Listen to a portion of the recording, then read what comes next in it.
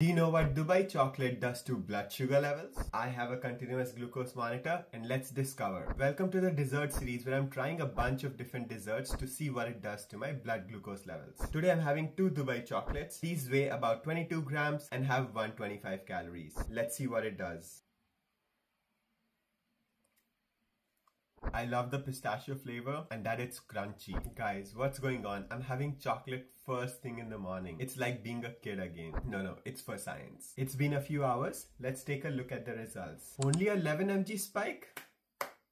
This is amazing. Honestly, I was not expecting a chocolate to be this low because when I had Gulab Jamun, it had given me a massive 41 mg spike. This is way lower. After looking at the ingredients, this spike actually makes sense because Dubai chocolate has real pistachios that provides some proteins and fiber, and it has pistachio cream which provides some fats. Proteins, fiber and fats help lower the glucose spike. Overall, I see why Dubai chocolate is viral because it is not just tasty, but it's also glucose balanced. It may be better than eating a normal chocolate or even Gulab Jamun. Enjoy in moderation.